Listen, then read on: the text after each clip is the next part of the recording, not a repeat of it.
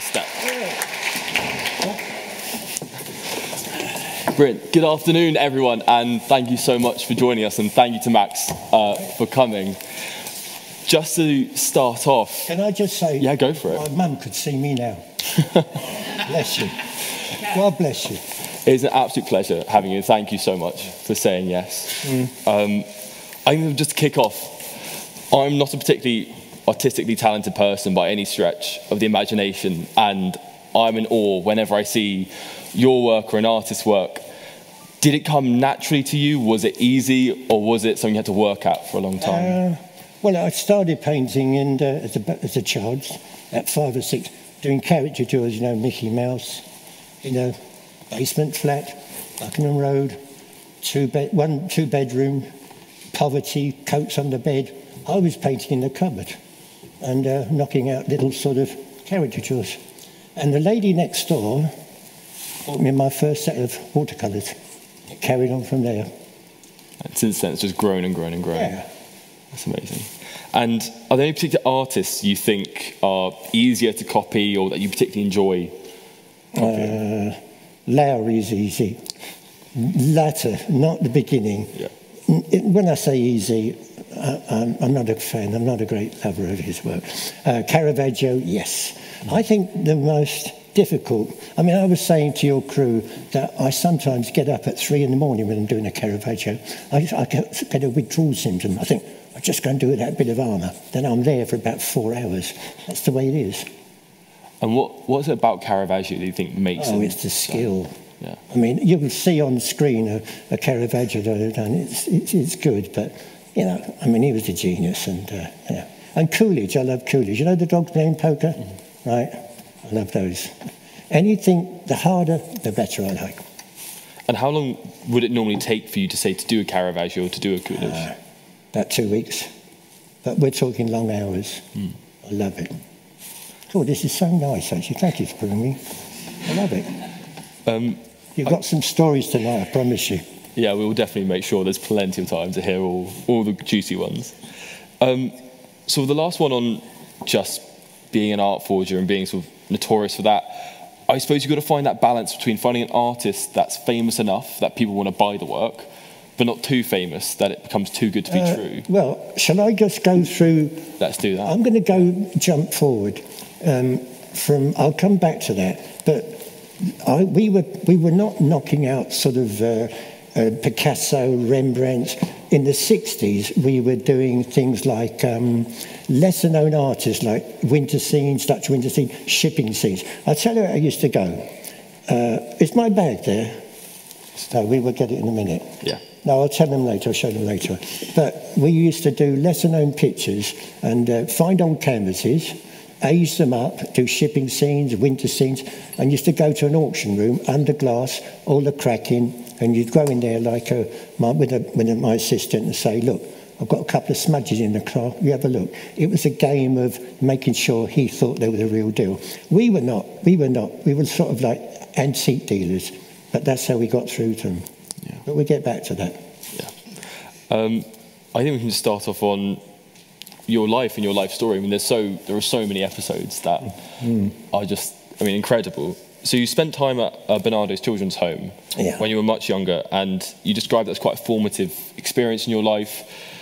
Can you tell us a bit more about what it was like being there, but also if you have any thoughts on the current care system in the UK? Well, no, I was there. I went to Bernardo's. Look, let me go back to Buckingham Road, right? This is how it was working in those days. There's a basement flat in Buckingham Road, and it was like, my mother was from Yorkshire. There were 5 of us living there. It was the days of when you've got sort of no heating. It was just, rationing was still on. And my mum, bless her, used to stand there and she used to scrub the steps every bloody Sunday, like, hello, love, coming in for a cup of tea. That was my mother. And there was a corner shop where she'd say, go to the shop and ask Mr. Peters for half a stalk, some pint of milk and some beans till Friday. That's the mum. But it was such a lovely community. And it was, but then we spent a lot of our time in the workhouse. Mum had a TB problem, it's like consumption sort of thing. So we were back and forwards there until the welfare said, right, you're off. And the first place we went to was Watts Naval Training School. And it was training for cadets in the old days. And but when I was 6 when I went in, when I first went in, and the first thing they do is when you're in there is that you're a fag. That means you have to do a runner. And you had your bully, like in Tom Brown's school days, the same sort of thing. And it was a tough old life. But there were some nice parts of it. But big dormitories, you know. There was Lincoln, Cooper, Townsend, and Baldwin. These are all the places that you know, they were the home. That was the school. Yeah. And then you went to Bernardo's. Was it after that or was that before? No, I was 8 years in Bernardo's, and came out. We're going to do the slides in a minute. Mm-hmm. Came out, went back to my mum, didn't work there, did a runner, got to London. I've got to confess another crime, actually, because when I got to Paddington, I screwed a gas meter for all these shillings, walked out in the hotel with all these things in my pocket, and then I saw the only job I could get was a live-in hotel, and it said men wanted for circus, right? So I thought, right, and please apply, Chipperfields, Chipping Norton, Edna's Lane. So I go up there, go to the gate, and the guy says, what you want, son? I said, any job, sir? He said, how old are you? I said, 18. He went, oh, look, I look like a baby. And I turned around and walked away, and he went, come here, son. He said, you ever work with elephants? I went, no. He said, come with me. And it was his winter quarters. So we went into this tent, a huge tent, with all the elephants. And I'm going to tell you the names, never forgot. Lelia, Mary, Camilla, Susie, Dale, Dana, Rani, Sita, Mabel, Jane, and Sally. And my job was to wash them down, feed them, and rake them out. I'll tell you about raking out in a minute. So, and I loved it.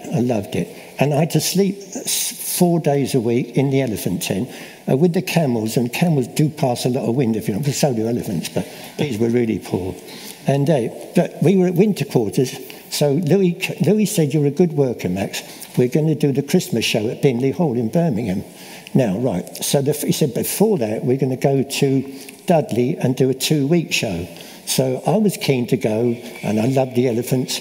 So the first night of the show, he said, 2 hours before the show, he said, Max, put the harnesses on, paint the toenails, and he said, and get them ready. And he said, now, Max, he said, there's a thing we've got to do.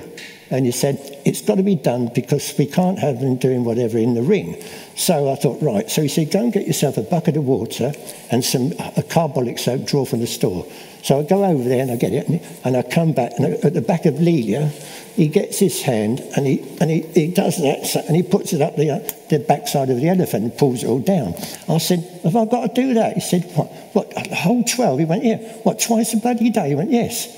I said, how much do I get? He said, 10 shillings. Is that for every elephant? No, just for that. So that's what you had to do, because they just didn't like them crapping in the ring.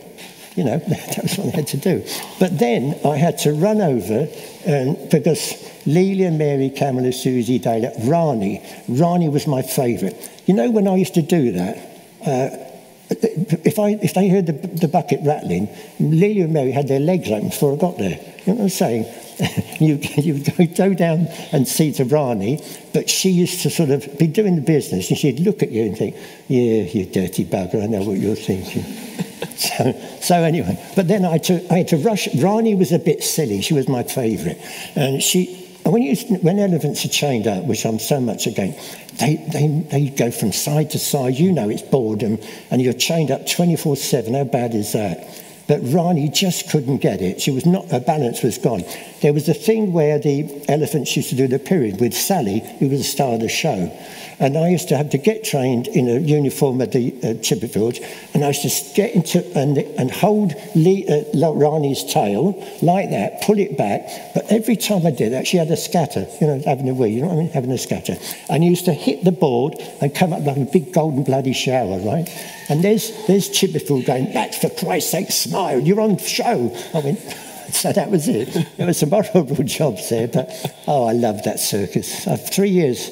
And so I remember there was this guy, he was having a go at me, and I did, what did I do? Mensa at Christmas time. And he just didn't like me somehow.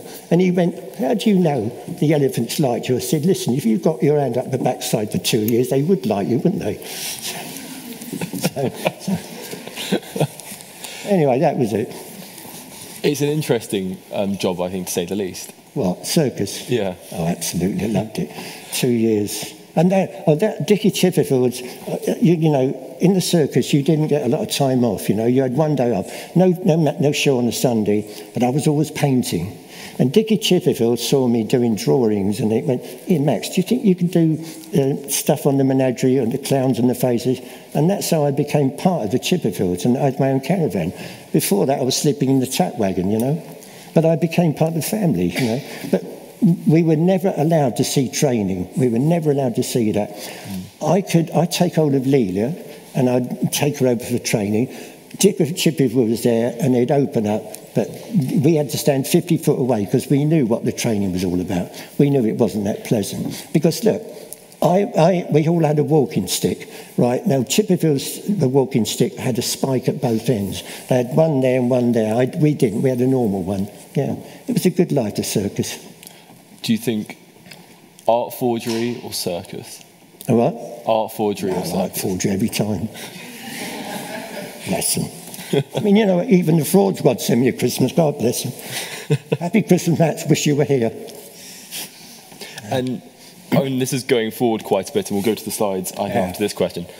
When you were sort of quite into the art, you did some work for the infamous Kray twins. Did, yeah. And I'm sure lots of people in this room have watched Tom Hardy's film or read about them or seen things about them.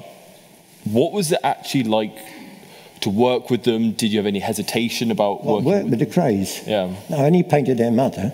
Yeah. I didn't work with them. What was it like? I was busking in Portobello Road. As I said, you only knew 2 bloody songs, so I had to keep moving all the time, up and down the line. And this guy went, this is how they tell you, he went, "Hello, John." He said, "Do you do smudges like?" I said, "What? Do you do smudges like from photographs?" I went, "Yeah, I think I can do that." She said, "Hold it a minute." He went away, came back with this photograph of a woman. I didn't know who it was, about 50 or something like that. And he said, "Will that smudge be ready next week?" I went, "Yeah, I think so." So I did it. Got back to. I was living in Cricklewood actually, and I came back, did the picture. He came down. He was Ronnie's boyfriend, right? Named Andrew. He had a lovely suit on, and he said, "You got the smudge?" Sorry. I said, "Yeah, I've done that." And he said, "My mates are up the road in a pub called the Duke of Lonsdale." And I walk up there, and he goes to a side door, and I think, and it's very sunny outside, so I thought, oh, I couldn't adjust. And then I walked in the bar, and I knew it. I knew who they were. There was Ronnie sitting down, Reggie's at the bar, Frankie Fraser's in the corner. That was one of the associates. Ronnie gets up to me, goes, "Hello, son. My boy said you'd done the smudge." I went, "Yes, sir." He said, "Don't call me sir. Don't call me sir. I'm not a sir." He said, "Let's have a look then." So he pulled it out of the bag, and it went all bloody quiet. I thought, shit, he didn't like it. Oh, did I swear then? Sorry. He looked at it, he went, "Bloody hell, Reggie, have a look at this, Reggie. Have a look at this. Bloody marvellous." He said, "Did you do this, son?" I went, "Yes." He said, "I love it, absolutely love it." And he said, "Sit down." And I promise you, I sat between one Kray there, I was in the bloody middle. and he said to me, "I love it." He said, "How much are you?" And I was going, "Well, I don't know." He said, "Give him a 2. Now, 200 quid in 68, it's like giving you 2 grand. And Ronnie, the gay one, he put his hand on my knee, he went, "Hey, he's a good-looking kid, isn't he?" He said, "He looks like a pop star." And as I'm going out the door, he goes, "Oi," he said, "Max, come and have tea with my mum in Banksy Road." I said, "No, I can't, Mr. I've got to go to church on Sunday." Oh, God, I was well out of that one. They were, you know, but Reggie was all right. Reggie was okay. Thank you. Was that the fraud squad? Yeah, no, it's fine. I'm a bit suspicious of that now. I didn't know he did that. Should we start going through the slides if you want to? Yeah, how can I upstairs. See it, start right. So that is... Oh, Buckingham Road there. Buckingham Road there. It's a bit difficult, isn't it? Yeah, especially when you get too old, you can't crick your bloody neck round. Yeah, we lived up there. See this? Yeah, Buckingham Road there. Yeah, anyway, that's Buckingham Road where I lived. Next slide. Get some work on there. Yeah. Keep rolling. My mother. Look at that. No, that's a drawing I did of her from a photograph. Was that when you were younger you did that drawing? Yeah. No, I did that about 3 years ago. Bless her. Their mum was Yorkshire, God bless her. She didn't know I went into the forgery business as big as I did. Anyway, yeah, next slide, actually. Oh, that was the corner shop. Yeah, roll that one. Oh, look at that. Isn't he nice? Look at my bloody mother having hair like that, for God's sake. Yes. Oh, Bernardo's. Oh, I was in Bernardo's, and when I first arrived there, he said, you're going to a cottage called Joy, because you wet the bed. I went, oh, right. So I did, and I went over there. But their cure, if you could keep dry for 2 weeks, you go to another cottage. Well, I kept dry for 2 weeks, and on the bloody night I was supposed to move, I pissed the bed. But when the guy came to take the others out of the bed, I swapped sheets with my next door neighbour. So the next morning, Ma'am Stanley comes in, she goes, well done, Max, well done. You can go to Honeythorn Cottage.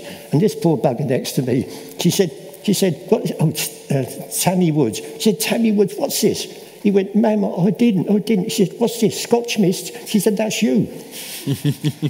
Oh, that's, what is that? Is that Barsham Rectory? Yes. Yeah, I was fostered out there to the Reverend Soden. This is where Nelson's mother was born, the Reverend Mary Suckling, and I loved it there. I was very happy there, very happy.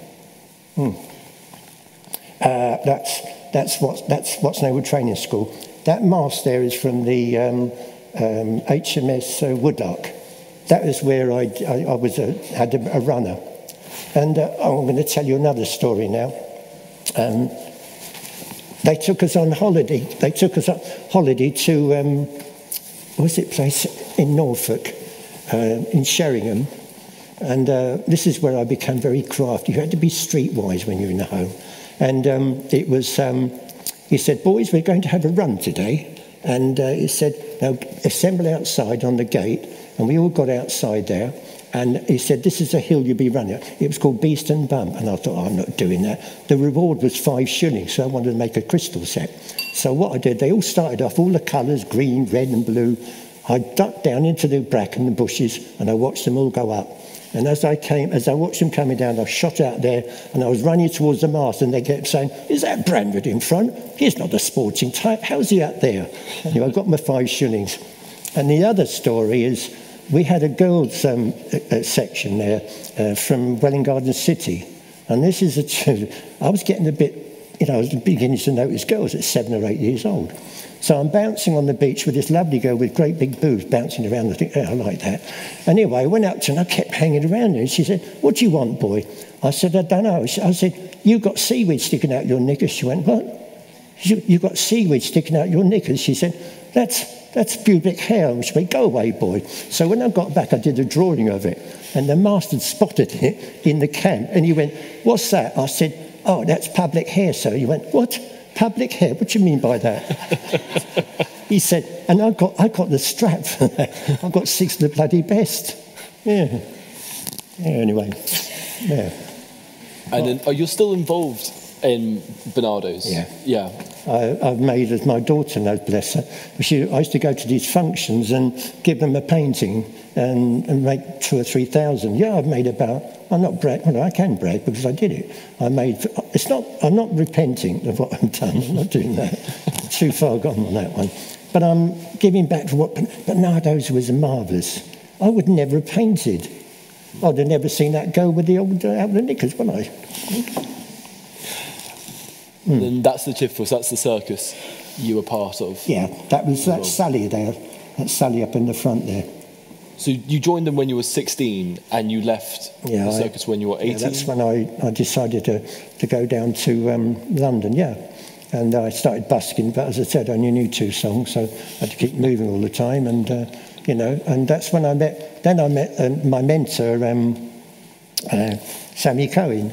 That's when I got into the real forgeries, But you see, when people say Max Brandrett, Britain's #1 art forger, you were not sort of faking paintings of Picasso, and I wouldn't want to fake his anyway. I mean, it was just normal. I was doing pictures, lesser-known paintings.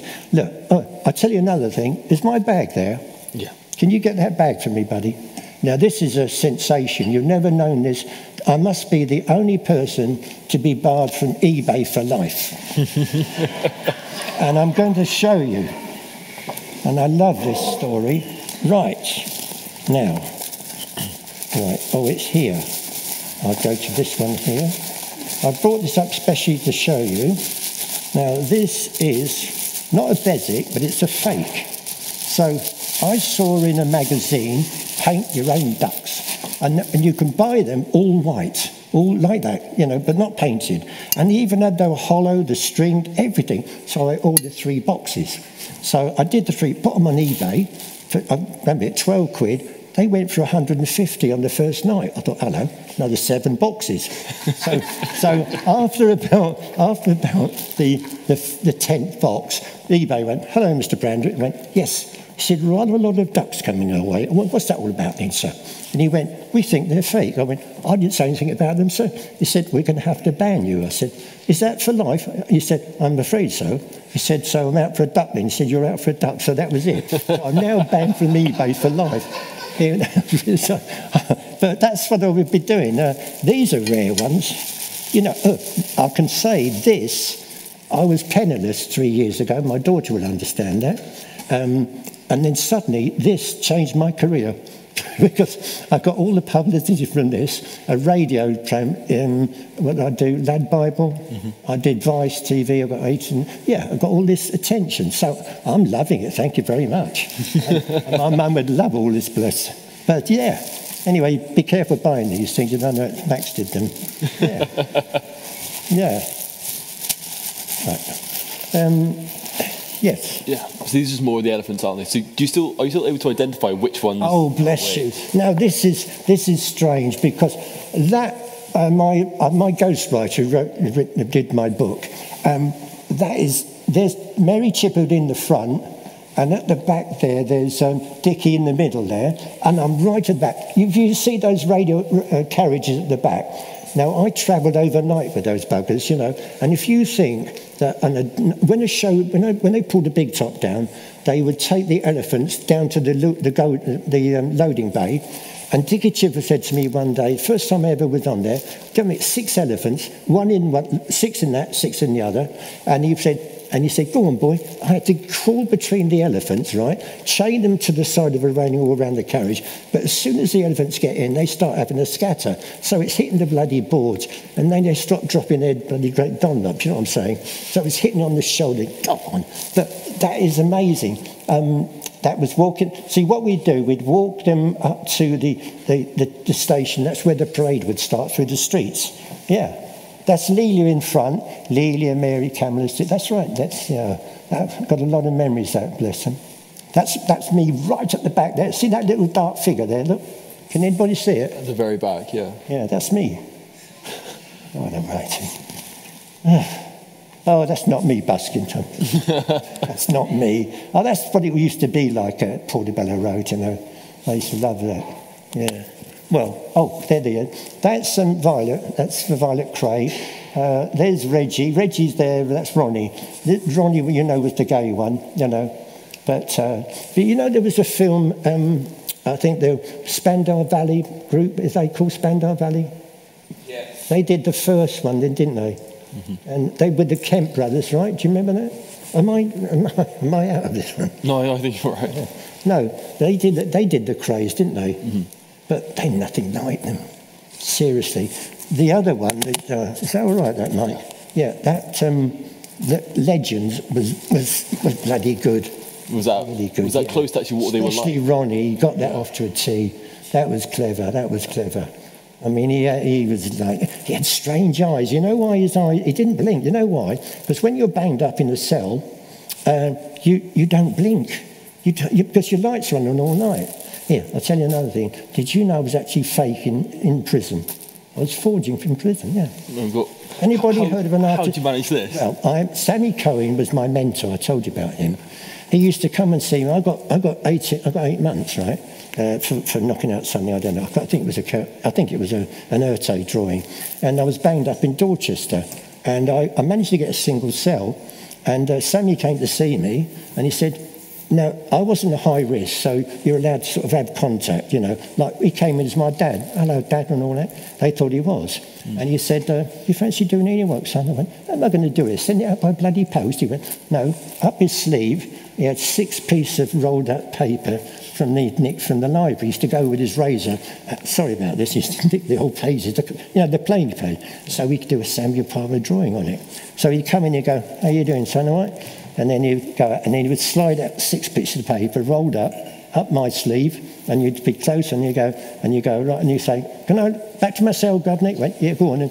And Samuel would go, "Bye, son. See you next week." And I'd go up to my cell, press them in the Bible, and do Samuel Palmer's drawings, pen and ink, not painting, pen and ink. He used to do the same thing, pick them up, go back there. See, I did a painting for the governor, right? And he never gave me a cell search, because I was like, I was all right. So I said, he came one day, and I've got 2 bloody Samuel Palmers, but he never picked he normally used to pick up my Bible. And he went, "Oh, I'm glad you're reading that, Max." I went, "I am, sir. Going by the book now, sir. No more fakes for me, buddy." I do get withdrawal symptoms. I do even now. I even now get that. Oh, I've got. Oh, can I just? I've got a canvas here. I'm going to show you something. Do that. I'm going to show you now. This is good. You'll love all that. Now that. If anybody wants to do forgeries, look and listen. Do you want me to grab the easel? Yeah, can we open it up, madam? No, right, there's a canvas in there. Is there a canvas in there? Yes. Ah, look. Could just take that off. Now, you see this? Do you want to grab the easel? Yeah, no. Oh, yeah, you can actually. No, I think I'll... No, it's all right, put it on the easel. Put it on the easel? Yeah. That's what we'd be looking for. Can you do the back of it, love? The back, yeah, that's it. That's what we'd be looking for in an antique shop or a market. Perfect. It's not mited, it's wedged. So we'd prime it, scrub it down, do a painting on it, shipping scene, and then this is called bead glue. It looks like lentils. You could buy that in my day for about great big £2 or £3 of it. Put it in cold water overnight, goes to a jelly. Onto the stove, next morning it goes to a varnish. Varnish it all over, take it to a heater, but not dry heat, electric heater. In fact, I've still got the electric heater at home.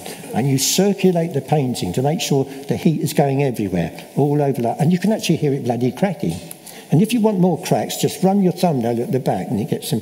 And then once you've got that, you've got the bead glue, go to your tap, wash off the bead glue, right, warm water, on the floor, hoover on empty your hoover on it, brush it all off the surplus, all the cracks are filled with dirt.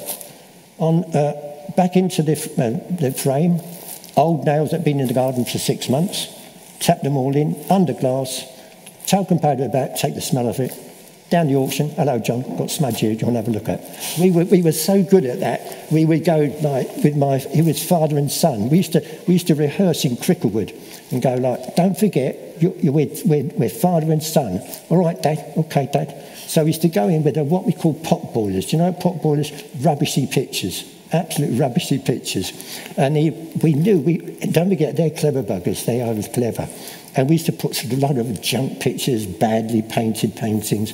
And then we'd put Albert Derby, like shipping off Dover, look in the business, under glass. We'd make sure he could see it. And he'd go, no, rubbish, right? "What's that there?" And I'll go, "Here, Dad, pick up that picture. He likes the one with the boats on it." That's how we used to talk. We were sort of dumb. We knew nothing about art. And you go, "Oh, that's quite a pleasant picture." And I go, "What's it with the boats on? Is it anybody special, sir?" He went, "Well, it's probably Norwich School." "Did you paint it in Norwich?" Oh, God, we really set them up. And you go, yes, it's a very nice painting. "Do you wish to put it in the auction?"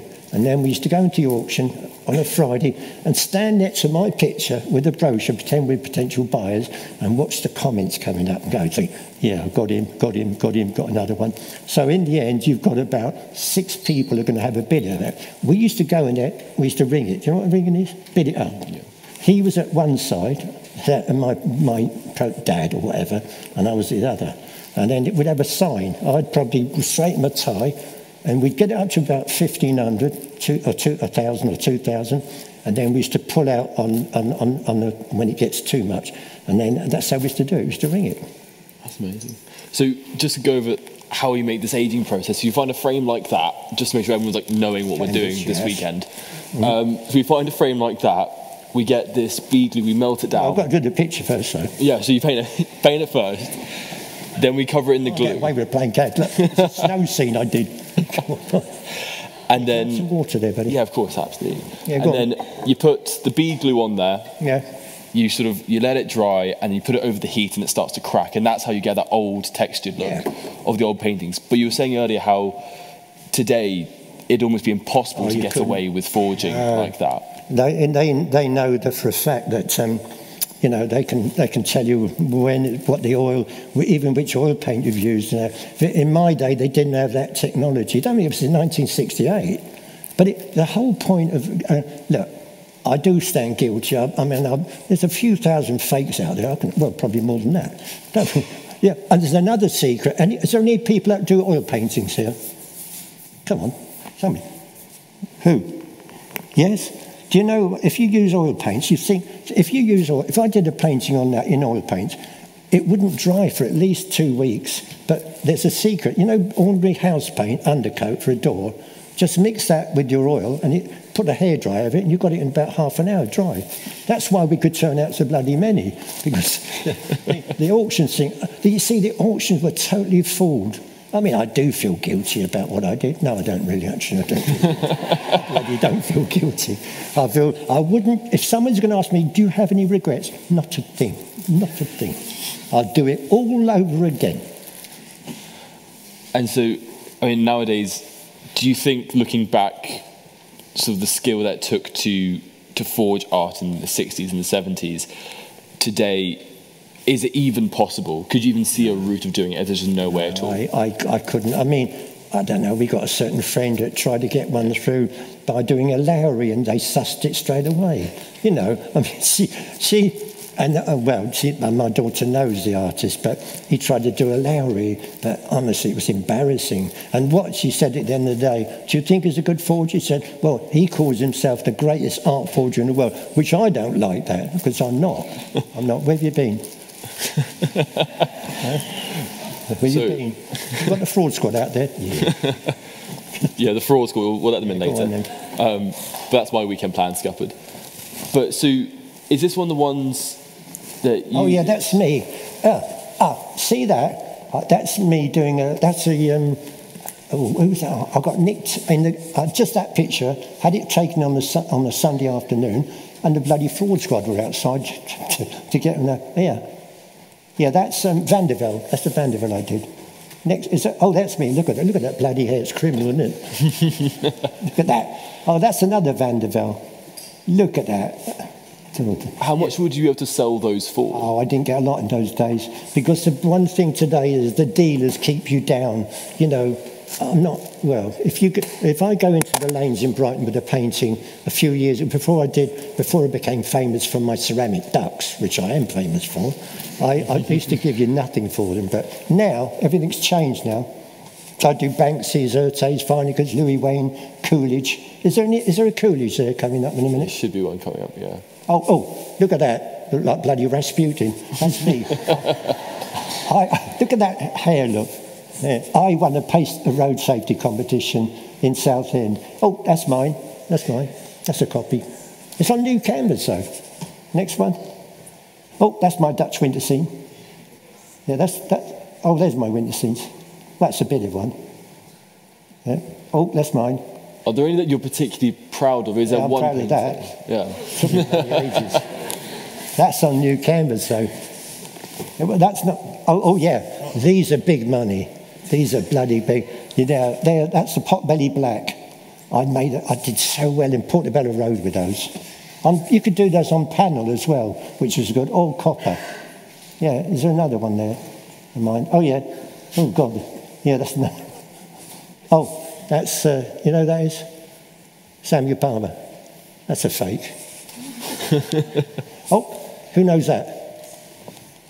Louis Wayne. Anybody? Louis Wayne? No? Okay. Anyway. Big money. That's a Louis Wayne. He only... yeah. Look, that's not bad, actually. My good friend Johnny owns that. Look, he's there, look. He loves it. If that was on old canvas, I'd get away with that one. Oh, I would. If that was on that canvas in there, I'd bloody get away with that one. You were saying how the sort of the boat scenes, the stuff that you specialised in. So is it ones like that you were particularly adept at? Yeah, no, Vickers, Albert Darby, Jonathan Crome, anyone. You see, if you in the 60s, 68, 69, in London, you could really get away with it because they didn't have the technology, But we know. Well, can I tell you another? Has anybody heard of Tom Keating? No. Well, Tom, yeah, he wasn't that good. I'm not decrying an artist, but there's something coming on there.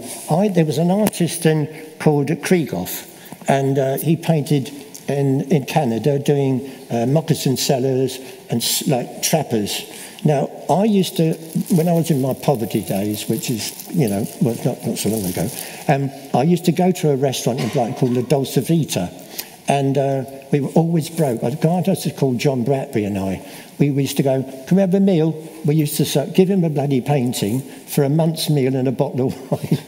and I didn't know, but an American came over and bought those Krieghoffs. They went to America, and now they're selling for 50, 60 grand. And I did them.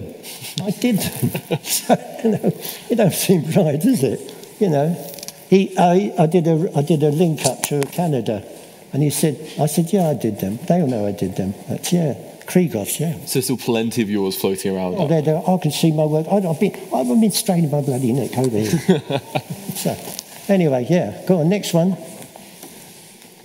Oh, look at that. I love that. Can you look in? That's Coolidge. I love that one. Why do you particularly like this one? Oh, it's difficult to do, but it's bloody fun. Yeah, I loved it. Yeah, the hardest thing is getting the expressions of the dogs to make it look real. I love that one. Yeah, I'm going to do another one of those, but I've got to do my good friend's Johnny, bless him. He's a lovely guy, actually. Yeah, he's a lovely guy. I'm doing his Caravaggio. I know, buddy. Yeah. You know where that is, don't you? It's not holiday camp, I'm going to show you. That's Dorchester Nick. So you were in prison, what, was it 3 times? Because the first time you were stealing, was it a clock? Oh, yeah. And then the other times because you were forgery? Well, I thought I'd go and follow the hippie trail down to Cornwall. Guitar on the back, cream teas and all that in St Ives. And I got down there, and I got as far as Dorchester. And I ran out of money, so I slept in the railway carriage. And I thought, what it's like trying to sleep in those railways. It was about 5 in the morning. I got up, and it was in Dorchester. So I walked up the high street, and no one's around. And I saw this guest house, not a proper hotel, a proper guest house. So I got up the stairs, and I thought, having a look round, no night porter, and I saw this chandelier. I thought, I'll have that. So I took this bloody chandelier down. As I'm passing the dining room, I see this clock, 100-day clock. So I go outside, find a barrow, like a porter's wheelbarrow, put it on the blanket and wheeled it down the high street at 5 in the morning. And I got to the station, and this guy was a bit suspicious of me, and I put it in my case, and I was waiting outside because I was starving hungry. I hadn't eaten for 2 days. And the lady came out and said, "You waiting to open up, darling?" I went, "Yeah." She said, "Come and have it." I said, "I've got no money, darling." She said, "Come on, have it on the house." So I'm having a lovely meal, egg and bacon. Suddenly, who walks in? Bloody CID. And he comes over and he goes, "Hello, where are you going then, son?" I said, "They're going down to follow the hippie trail, sir." He went, "What you got in your case there?" Don't forget, he already knew about the crime because the owner had already phoned the police. And he said, "Do you normally carry a 100-day clock with you and chandelier?" I said, "No, I'm having it repaired for my granny." So what he did, he bloody nicked me, and I was in court the next day, banged up overnight, and the next morning I came up in front of a magistrate, and because I refused to give my mum's address, I didn't want my mum to know, she banged me up for 3 months. So I walk in, the first time I've been in there, what an experience, I was banged up with a 3-cell with a stowaway from Curacao and 2 guys that had been watering down the paraffin. But then I asked the governor for a single cell. And then everybody knew that I could draw and paint. So all the old lags, they print out the old one, they kept saying, "Yeah, do a drawing." And I became what we call a tobacco baron. That means you do a drawing and they give you a quarter out of tobacco, because I was a smoker then.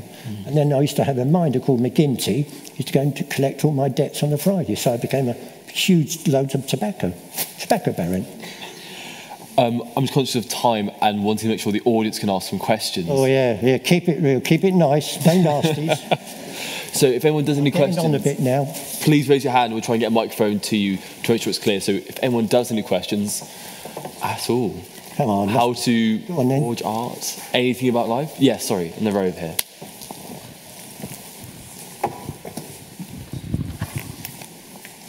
I've been told by some art teachers that it's harder to come up with your own original artwork and ideas than it is to copy, which is why often... What is that?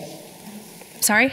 Sorry, what did... I can't quite... What is it? Can you just repeat I'll say it again, sorry. So often, traditionally, art students copy as a way to learn. Yeah, they do. But it's considered, at least by art teachers, to be better to have your own original ideas. No. Do you agree with that? No. Do you think it's harder to come up with your own ideas or harder to forge? Well, you are. No, I know what you're saying, though. Yeah. No, it definitely no. I do repent of my sins, honestly. No. No, you're right, they do copy. They could be forgers, you never know. No. Another one? Would you describe yourself as having a particular style of art which you personally like to draw for your own pleasure rather than copying? My daughter knows I used to do these, didn't I, love? I used to do these caricatures in, like Gerald Scarfe, but nobody seems to know the Gerald Scarfe, or, like a bit like, I don't know, they were cartoony. Mm-hmm. I mean, when I was in prison, when I was in Nick, for one of the screws, I did did anybody remember the Great Train Robbery? I did it. No. I mean, God, isn't it awful when I'm that old and people say, do you remember this? Sorry. Yeah, the Great Train Robbery. I did a picture for the governor of them escaping, from Leatherslade Farm. And that was caricaturist, yeah. So that's your almost your natural go-to style is caricature. When you've been faking as long as the judge said to me, Mr. Brandrett, why do you persist in doing this? You're such an accomplished painter. I said I get withdrawal symptoms when I see it on canvas. I've got to paint on the bugger. And that's what I do. That's what I do. You can't help it. Brilliant. Anyone else got any questions? Come on. Yes, on the front row, just at the back. Hi, thank you so much. I was just wondering, what was the first thing you forged and how did that come about? The first what? What was the first work you forged? I did a shipping scene, shipping off, like a Turner. But yeah, that's the first one I did, a Turner painting. I love Turner. I love all the shipping scenes, I mean, as I said, you couldn't walk around with a Picasso or a Rembrandt. Even Lowry, in my day, Lowry was just about becoming popular, But, no. Yeah, that's the shipping. Because, I could make 2,000 or 3,000 on one picture. Really, I could. And listen, I did it for nearly 15 years. Because I think how many are out there, for God's sake? The trouble is, if you say, well, I've got an investment on the wall. No, you've got a Max Brandrett on your wall. No, perhaps I will become an investment, I don't know. It's funny now, all people want to buy because of my notoriety, I think. Wouldn't you say that, Bunny? Yeah. Anyway, come on, another question, please. Yeah, in the second row, just here. I'm obviously not going to ask you what this exactly is, but do you think you would be able to identify the paintings that you have forged? If someone was to say, do you think this is yours? Obviously, you wouldn't tell them, yes, it is, but in your mind, would you be able to identify it? Did you get that? Yeah, could you identify paintings that you forged? Yes. And I did, because I was in Arundel High Street about 2 years ago, and this guy hated, he threw me out, and I saw a shipping scene, really good one, a big frame, and I said, how much is the ship? He went, $7,500. I went, God, I didn't get that much for it. He went, what do you mean? I said, I didn't get that much for it. What are you talking about? I said, I did that. He went, bugger off. I went, no, I did it. I said, I bet you any money there's a label that said Walker's at the back. He said, you've seen it? I said, no, I haven't. Then I said, do you know what I'm all about? And I showed him a little bit of history. I said, $7,000. He said, what'd you get for it? I said, 250 quid. Bloody criminal. Not good. Oh, I've loved it. So just in the middle over there. There's a mic just here. How come you hear these and I don't?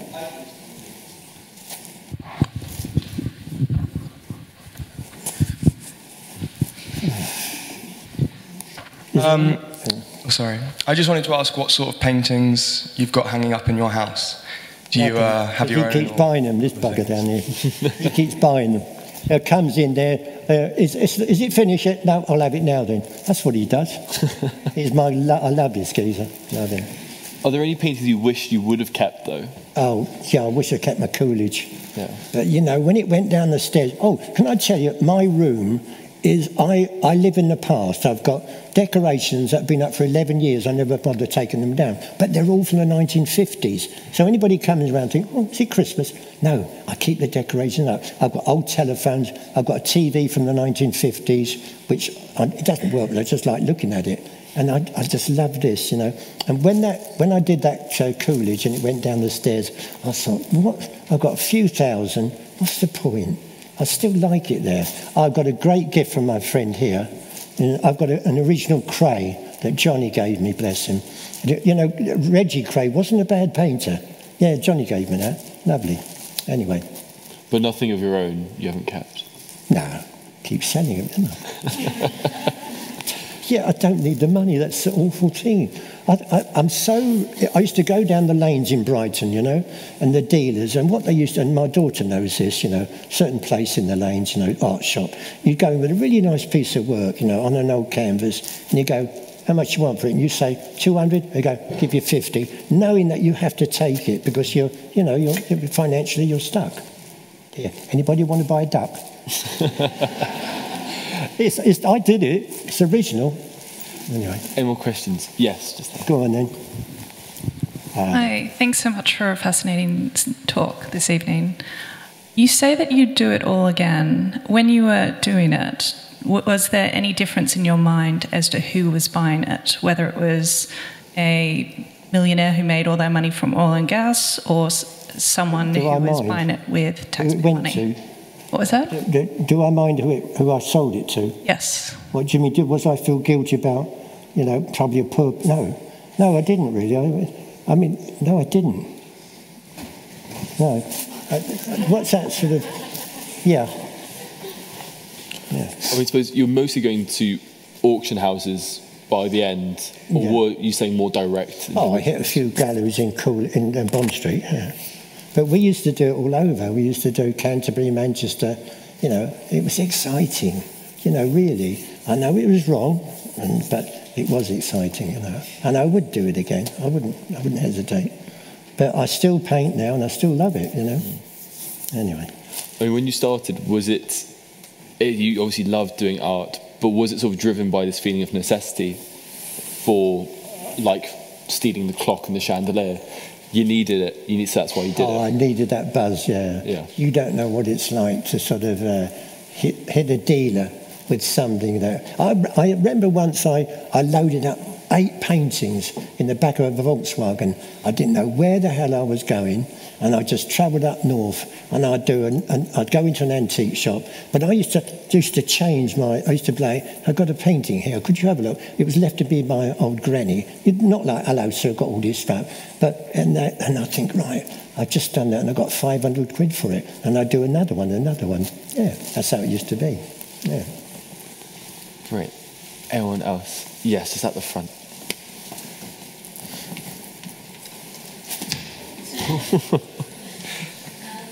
You said that it takes a lot of blagging to sell a fake. Is that the lady with the pretty eyes? It is, yeah. Hi. You said it takes a lot of blagging to sell a fake. How did you get the confidence to blag to so many people I didn't hear take that much money? How did you get the confidence? I've got an interpreter. Sorry about it. Bloody I should be in an old people's home, shouldn't I? How did you get the confidence to blag to so many people? Oh, I haven't been like my darling daughter knows I've always been like, haven't I, darling? I've always been good at it, yeah. I suppose really, what it was Bernardo's made you very streetwise. Absolutely. You know, all the little tricks of... Bernardo's was tough. I don't know if I can tell... No, I won't tell that story. That's a bit near the mark, I think. No, I won't do that. I'm not going to tell you the skid mark one, no. I'll find that in my next book. You know? Okay. Shall I? Yeah. I will. Right. Now, you know in a home, right, you get a dormitory, right? I was in Lincoln, and there was a school bully was Bartlett with his associate called Stuckey. right? And he was a nasty bugger. And he kept away from me because I had a fella that could have a row, and I could as well. So Bartlett didn't bother us. We were keen on drawing. And Bartlett, on a Saturday night, he'd get bored. He's got all this little group round him, and he'd go, we're going on a gold hunt, right? We're looking for gold. And what he was checking for skid marks in underpants, right? Sorry. They're all disgusted. He did. And he'd go around. I used to pick on this certain boy, but they used to fit him up. They used to go and put extra on it, and he'd make, that was awful. That was the bullying side of it. You know, they were bad. They were bad. So do you think sort of the gift of the gab came from getting out of that kind of situation? Yeah. Well, I think coming home and, you know, good to see my mum, but I didn't like my mum's boyfriend, so he beat me up one night. He thought I'd screwed my mum's gas meter, which I didn't. And that's when I went up to London. I stayed away for God knows how many years, you know. And, yeah. Did you ever, like, go back and sort of visit where you were before, like, keep in contact and told people about, oh, Mum, I do this now? or did that never tell? My mum, bless her, she's looking at it, yeah, go for it, son. That's what my mum would say. Have a go. It is, it's just survival, that's all it is. Oh, they're horse racing there, look. I don't do those now. There was another question at the front, I thought I saw. Oh, yeah. Go on then. I was going to ask whether you expected to get caught when you were doing the Well, yeah, I did actually, very much so. I got nicked. I did 2 Samuel Palmers, and I had a guy called Otto. He was a dealer, and I said to him, "You've got 2 Samuel Palmers. Go and sell them." You know, push them out. And he got so lazy, he wanted to go back to Germany for Christmas, so he sold his paintings in the same gallery. They sussed it out. He blagged me and gave me away at Cricklewood. I'm in there doing another 2. The fraud squad rush in the back door, bang it down. You know, I've got 2 on the bloody easel, and you go, "What's all this then?" I said, "I don't know, I've never seen them before," so banged away. I've got 18 months on that one. Yeah. Was that your longest sentence, 18 months? Yeah. And so the whole thing where you continue to do copies and sort of get underhand or... I tell you what, I got gated once, though. You know what that is? That's when you come out, you've already done your stretch, and they've got you for another one outside. I came out of Dorchester and went, "Hello, Max." He said, "Enjoy your holiday." I went, "Yeah, it was Mugglesham, his name was." And he went, he said, "I think we need to talk to you again." So he took me down there, down to the holding cell, and I got another 6 months. Just before bloody Christmas as well. Christmas in Nick is awful. Yeah. Anyone else for more questions? Yes. Yeah, Brent, in the middle there. Well, they're all coming in now. Are there any artists here tonight, do you think? I think aspiring ones, probably. Hello. Hi. So you mentioned that oftentimes, like, the people who would sell your art after you, like, sold it to them would make a lot more money. Yeah. I'm sure we can all relate to upscaling over the course of our careers and, like, making more. At which point in your career did you start making the most money, and kind of, like, where did you learn how to, like, get your worth as an art forger / artist? I think, you know, when I did the ceramic ducks, it all went there. Because I was going nowhere.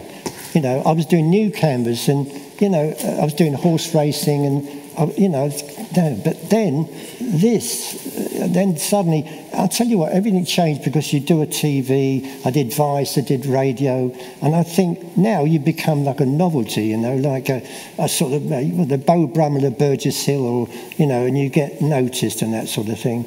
And I earn money now because well, I'm on the... Do you know what? It's called the last train to San Fernando. Is that when you haven't got long left, it's the long train you're on. Well, I'm up with the bloody driver, not in the carriage. I'm up there with it. So I'm going to do as much as I can. I'm going to have a good time, sort of go out. This is lovely meeting you lot, honestly. I do this for... Well, I'm doing it for nothing anyway, so don't worry. So I got a glass of wine and a hotel, I'm good, but I love this. I did Mensa. Now, what was I doing in Mensa?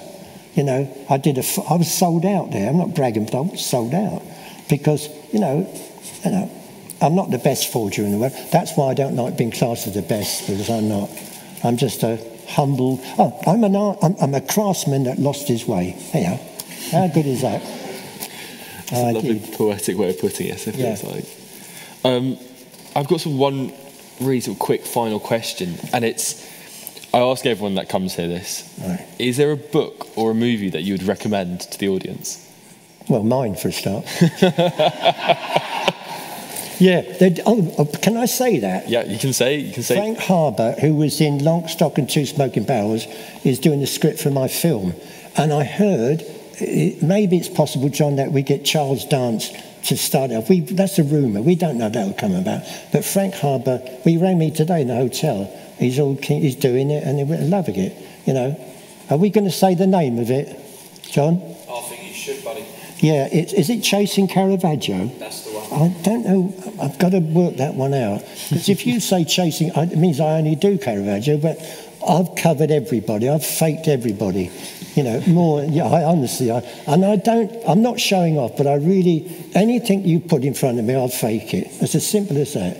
I've nothing, no fear. I mean, look, you know, you do a Caravaggio, big black 40-30 canvas, right? You look, I don't even grid it off now. I just do it with a white, what we call white Conte pencil, right, you know, and I love it.